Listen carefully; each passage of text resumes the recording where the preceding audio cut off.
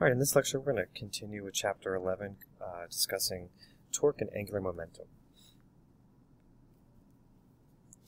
Alright, so let's first define what angular momentum is. We talked about linear momentum before. We said that an object with mass that has velocity has a momentum associated with it.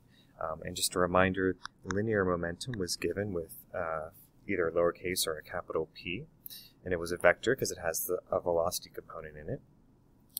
So the angular momentum is going to be written as such. We're going to use either a capital L or a lowercase l. Usually you'll use a capital L if you're talking about the total angular momentum, and you use a lowercase l if you're talking about a particular angular momentum for maybe one particle. Alright, so it's going to be capital L, which is our angular momentum, is equal to the cross product of r, which is our distance away from that object, or crossed with our linear momentum. Now this can also be written as the mass, because we know linear momentum here again is mass times velocity. So if we change our p to mv, and of course this is going to be a vector, it's really just the mass, which is a constant. It's a scalar. We can pull that out. And then it's just going to be r cross v. So either of these would work. It sort of just depends on what information that we're given. If we're given the linear momentum, we can use the equation with p. If we're given maybe the radius vector and the velocity, then we will use the second equation. All right, so this is angular momentum.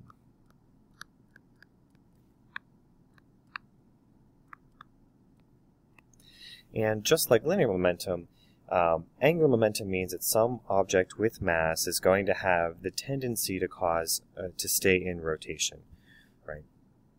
Okay. So another way we can write this, again, we can use little l, which is usually written as the cursive L. All right, so either one would work, and your book uses both.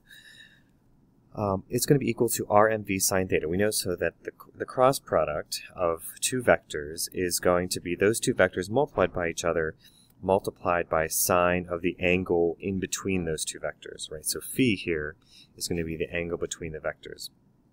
You can also write this as r times the perpendicular component of the linear momentum, or r times m times the perpendicular component of the velocity, or the perpendicular component of your r vector, right, in either case. They're just different ways of writing the same thing. So reading the caption here, saying defining angular momentum, a particle passing through point A, as shown here, has some linear momentum, which is mass times the velocity of that particle, with the vector p lying in the xy plane. The particle has an angular momentum, which is L is equal to r cross p, with respect to the origin. All right, so this particle is going to have some angular momentum with respect to some in this case, we're just going to use the origin as the axis.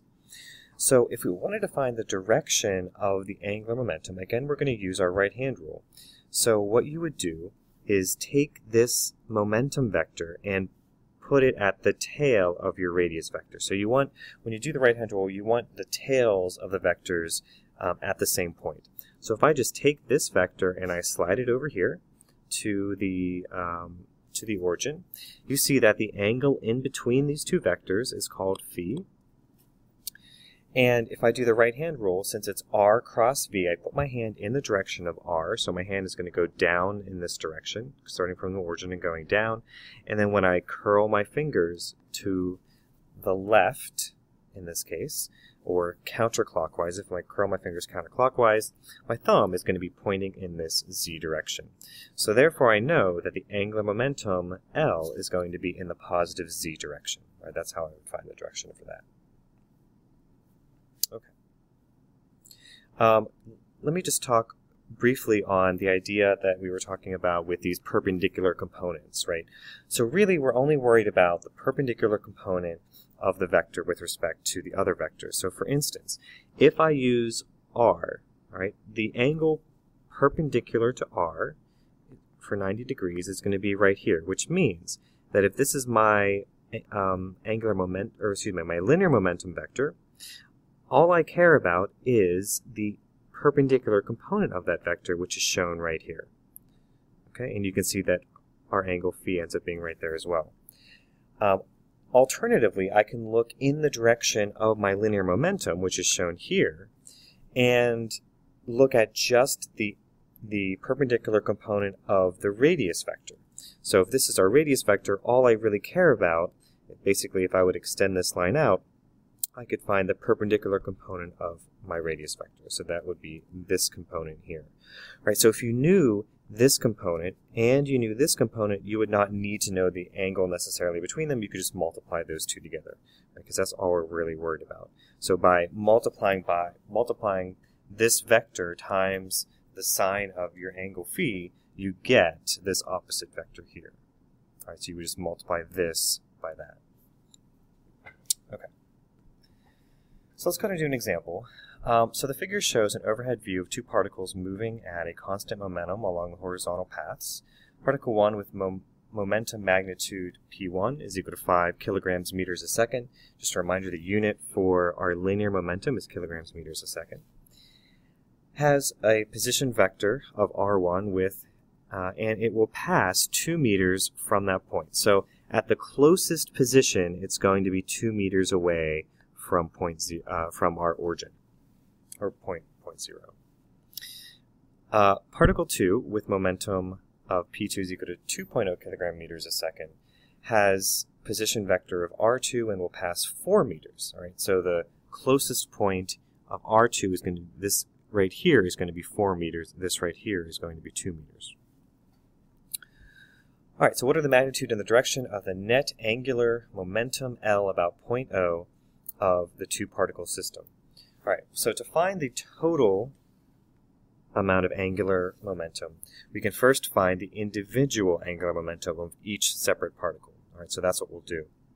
Now, the easiest, because we're given the perpendicular component, is just going to be then to multiply this perpendicular component by the perpendicular component of the radius, rather, by your linear momentum vector. All right, so for instance, our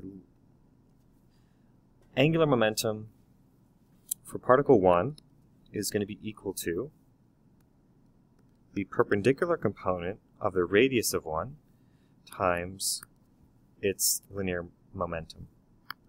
Right, so that's simply going to be 2.0 meters times 5.0 kilograms meters a second. Okay, and you get a angular momentum of 10 kilograms. And if we look at the unit here, we have meters times kilograms meters a second, so our unit is going to be kilograms meters squared over seconds. All right, so to find the direction of this linear momentum, or the angular momentum, we're going to use the equation, and then we're going to use the right-hand rule. So for instance, if we're looking at particle 1 here, if I bring the tails of them together, so if I bring this P vector down to the tail of the R vector, so it's going to be kind of right down here in this direction, I put my hand in the direction of R1, and then I curl it around in the counterclockwise direction, so you'll see that you end up with out of the page, your thumb is pointing out of the page, so you know that it's going to be a positive 10 kilograms meters squared a second. Now, we can do the same thing for our second particle. Right? So the angular momentum for our second particle is going to be R2, the perpendicular component of R2, times our linear momentum of 2. So that's going to be 4.0 meters times 2.0 kilograms meters a second. Right, so our angular momentum is then going to be 8.0 kilograms meters squared a second for the angular momentum. Now again, we can do the cross product. What I want to do is take let me go ahead and erase this stuff. I want to take this linear momentum vector and put it at the tail of my R2 vector, which is going to be right here. I'm going to put my hand in the direction of R2 and then curl it around clockwise to get to the momentum vector. Right? And when I do that, my thumb needs to be facing down in order for that to happen. Right? So since my thumb is facing down, that's going to be into the page. We'll call that negative. So we end up with a negative sign in front of the angular momentum for the second particle. Now, another way to think about this is, okay, is this giving me a counterclockwise rotation, or is this particle going to give me a clockwise rotation? So, for instance, if I look at P1, and if I base it from the origin, I know, okay, well, this particle is certainly going to give me a counterclockwise rotation around P1, or around P0, or PO, rather, the origin point. And this particle is going to give me a clockwise rotation. Right, so I know that they must be subtracted from each other. I know that they're going to sort of cancel each other out in a sense. All right. All right, so now all I need to do is find what the total momentum is. So we're going to use big L for that. So this is just going to be the angular momentum of our two particles. So it's going to be 10 plus a negative 8. All right, so our total angular momentum is 2 kilograms meters squared per second. Right. And the plus sign means that your angular momentum is going to be out of the page, which means you have a counterclockwise rotation. All right. So now let's look at Newton's second law in angular form again. Okay, so the vector sum of all the torques acting on a particle is equal to the time rate of change of the angular momentum of that particle. All right, so let's see where this comes from. All right, so let's start with our equation for angular momentum. Its angular momentum is equal to, this is a vector, m times r cross v. All right, that's just our definition for angular momentum. And now I want to take the derivative of both sides. So when I do that, the derivative with respect to time. So you have dl dt on one side. Basically, this is, on the left side, it's the time rate of change of the angular momentum, is equal to mass times, so we're taking the derivative of a cross product, so what we're going to do is take the first times the derivative of the second, plus the derivative of the first times the second. All right, so that is going to look like, so it's going to be r cross dv dt, plus dr dt cross v. So does everyone see what I did there? I took the first value, crossed it with the derivative of the second, plus the derivative of the first value crossed with the second. Okay, so that's what we end up with here. All right, so let's go ahead, simplify this a little bit. This is a dl. All right, so you have the mass. Now, in this first term, we have r crossed with the dv dt. Well, we know that dv dt is the acceleration. So really, this is just r crossed with our acceleration vector. Oops. And then in our second term, well, dr dt is velocity. So what you really end up with is your velocity vector crossed with your velocity vector. And since these vectors are the same vector and they're going to be facing in the same direction, the sign of 0 is going to be 0. So this whole term is just going to be 0. Right? So they're in the same direction. So you can't cross a vector with itself. Okay, so what we really end up with then is dl dt is equal to the mass times r cross a. Right? Or you could also write this as r cross ma. We're just moving the constant m into it. Well, we know that m times the acceleration vector is our force vector. So we get dl dt is equal to r crossed with our force vector, our net force. All right, and this can also be written as the summation of r cross f. All right, so basically, all the particles added together or excuse me, all the torques of all the particles, right? Because this is R cross F. R cross F is our torque.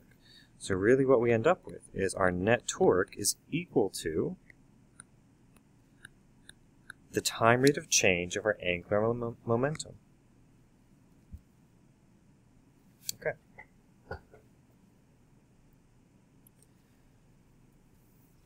Okay, so now we sort of did an example similar to this where we had a system of particles, but maybe you had a lot of particles. So what would we do? How would we find angular momentum of that? And we're going to kind of follow what we did before. So we're going to say that, well, the total angular momentum, L of the system, is the vector sum of the angular momentum, little l, of the individual particles. Okay, so what this would look like is your total angular momentum is just going to be all your little angular momentums for each individual particle added together. However many particles are, let's just say there's n number of particles. Plus. And so really this is just the summation of all of the angular momentums added together. So we can just use our summation symbol from I is equal to 1 to however many there are. Now, with time, the angular momentum of individual particles may change because of interactions between the particles or with outside. Right, so each angular momentum might not stay constant. All right, so this is going to change with time. We'll just take the derivative of both sides again. That's equal to 1 to n. And so now we have the derivative of this. Well, in the previous slide, we just saw that the derivative of your angular momentum vectors is going to be the net torque. So this is also equal to the summation of the net torque. And we can just call this I, all the torques added together, basically. Okay, so therefore, the net external torque acting on a system of particles is equal to the time rate of change of the system's total angular momentum. All right, so again, we end up with a very similar equation, but this is really just for a system of particles. So if you had a bunch of particles, the time rate of change of the total angular momentum is going to be equal to our net torque. Okay, that's it for this lecture. We will pick it up next time.